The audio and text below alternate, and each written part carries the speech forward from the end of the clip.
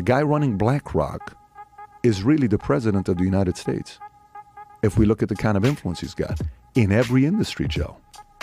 And he's like, well, I kind of feel bad. I'm ashamed that all the weaponization, the word, ESG is being used and all this other stuff. And Elon tweeted about the ESG. I don't know if you remember when Elon tweeted about ESG, saying the S in ESG is satanic.